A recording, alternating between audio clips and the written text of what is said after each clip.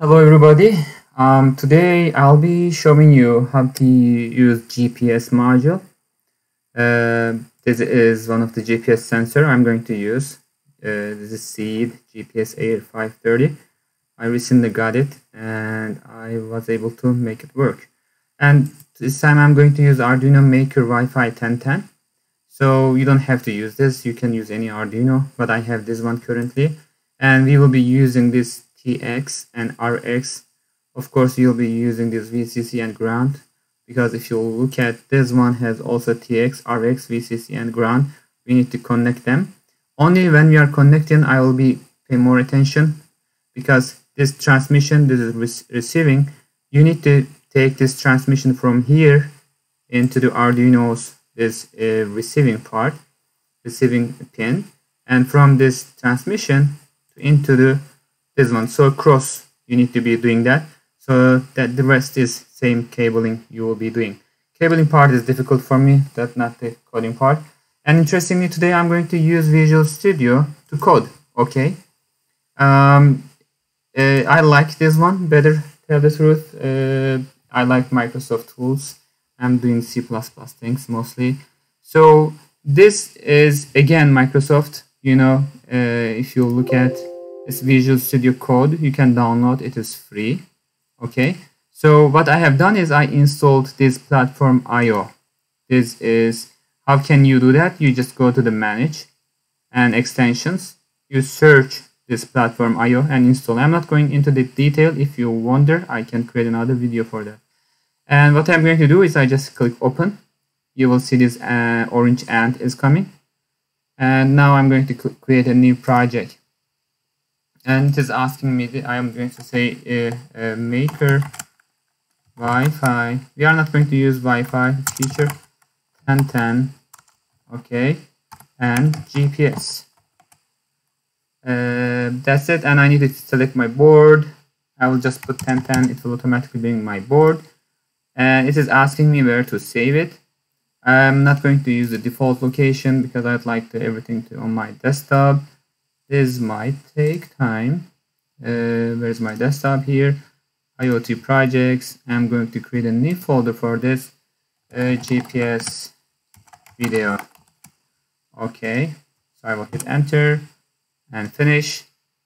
And this might take a little bit time. Be patient. If it takes too much time. Okay, now things are coming up. Nice. So this is the project I created. We aren't dealing with only this INA file, because we would like to include header to communicate with this new hardware, which is where is it? Which is our this GPS Air. Okay, for this we need one information. So let's go back to here, have a quick look at this code a little bit. And this code, as you see, we have header file we include, and it is classic Arduino things and setup and loop function we have, but we have not much things in here.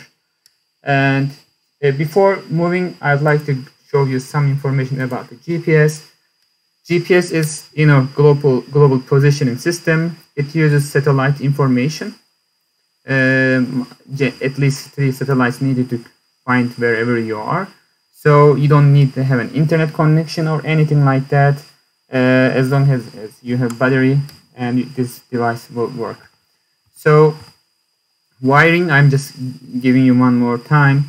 We are going to use this UART things, Universal Asynchronous Receiver and Transmitter.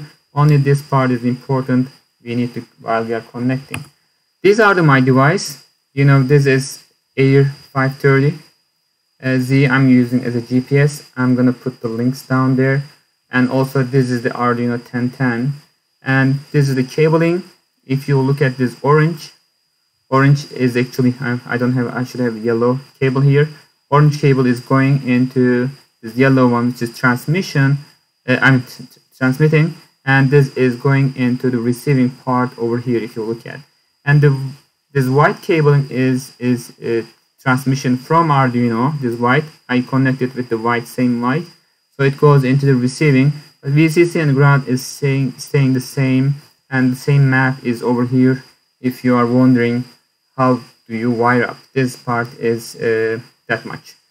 You need to be careful only this part. The rest is same in the grow and maker Wi-Fi 1010. The pins are here, all is explained. This is not complicated, but need to be careful. And at the very beginning, it may take, if you are connecting for the first time, it may take 30 seconds to, these things to wake up and send you a signal. And there are two LEDs. You'll see now the blue, but there is next to it another one, yellow. So when it receives data, this will blink. Moving on, again, this is the more detailed information. How do we connect? Let's go back to our development environment and code a little bit. So I'm going to just exit from this, and this is our coding environment.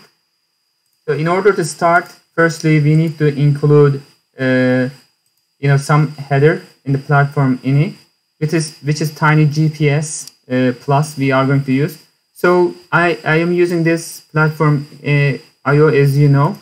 If you click this one, you can there should be, okay, this is the platform I'm looking the wrong place. There's a library here. You just click this, and before that I'd like to show you on what is the difference. If you look at this code, this line, we don't have much, but you will see one line will be added. You can do by hand, but I'm going to show you how do you add library to here. You just click in this ant libraries and you search for it. Okay, I will be searching this tiny GPS plus library, tiny GPS and plus search, and you will see this one. If you click this one, it has more information. Actually, I'm just looking at this header file. That's it. I don't need more than that. And I'll just say add to project, and it will ask me which project to add. And where is my project? Which is, if it shows me, this one at the very bottom. So I'll choose that one and add. It is not taking too much time to add this one. It says congrats, and if you look at this, it is, this is doing some progress because it is downloading that file. Platform ini, this library dependency edit. That's it. So this is the person's name, and this is the library, and this is the version we added. And if you go to the project, and if you look at this one, library dependency source, this tiny GPS.cpp and tiny GPS.h automatically downloaded. So the good thing with this one, if you want to use this project again, you just need to store this ini, which initialization file, and main CPP. You should be all fine. Okay, so let's start coding a little bit with this one. I need to firstly include, if you remember, I said we need to include which one? Tiny GPS. It is over here, plus plus. If I click this one, what will happen? I'm going to click this one to get this, okay, easily. So yeah, I was using the long one. Okay, so tiny GPS dot, you will see this, but it will go away. Just wait, it will wake up and it will go away. And I need to create an instance of it first at the top. Tiny GPS plus GPS plus. I'm going to name it GPS. Okay, so I'm going to do that.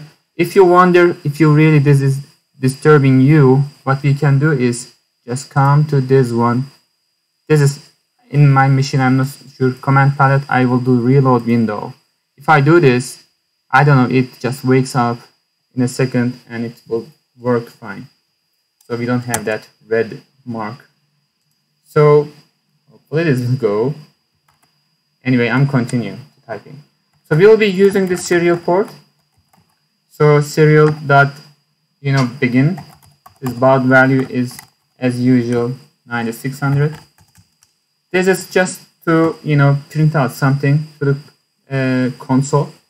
Oh, this warning is gone, as you see.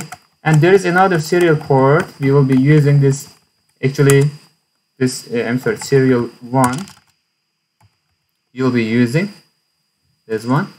Okay, this is, you may say, what is that? It is the communicating with, I'm gonna show you, where is it? I'm gonna show you this one. We are going to use these two serials, okay? That's why the serial 2. We are going to communicate with that one. Going back to code here, so serial, both of them are there. So in the loop part, because we would like to get, I'm going to say while we are getting data from serial 1 dot available, if there are some data, this is a function, so I mean parentheses here, and let's open and close this curly bracket. If I can zoom in this code, you can see more, maybe, if I can manage to show you. Okay, this is better. So what I need to do is, if I will be using the GPS objects I created, GPS as encode function, and I'm going to read serial 1 dot read. So whatever the this device, this sensor is going to give me, I'm going to read that data. Okay, so I will be just putting these things. It is continuing to write some more code.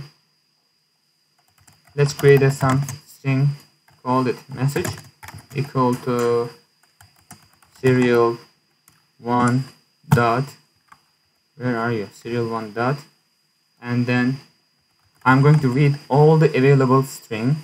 I'll be using this real until the new line. So it is a carriage return. I'll be saying just \r. I'll be reading all these things into this message. I'm going to print all the message with original, to the serial with print. Let's use print line. So you will see a lot of different mess, but luckily this GPS gives us a nice parser to get all this data in a meaningful way. So let's try to now print the serial dot, print. We will be printing some label here. So the first one, let's try to print latitude. Okay, let's put like this, lat equal, and later on let's print the value from GPS. Serial dot, this time print line, because we would like to print and we would like to have a new line. So I'm going to print GPS dot location. The functions, that's why I like Visual Studio Code. So it gives me this IntelliSense is great.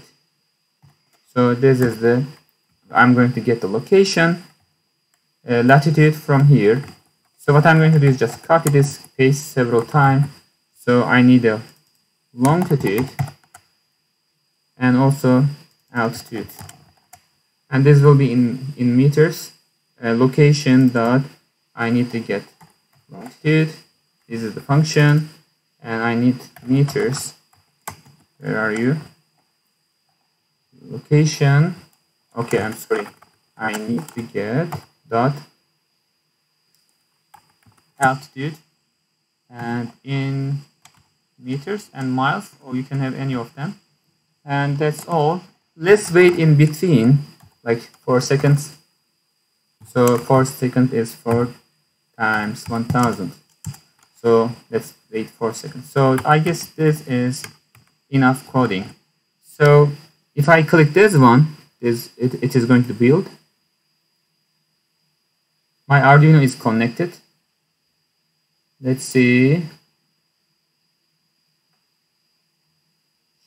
You should see green bar, success. Okay, this is success.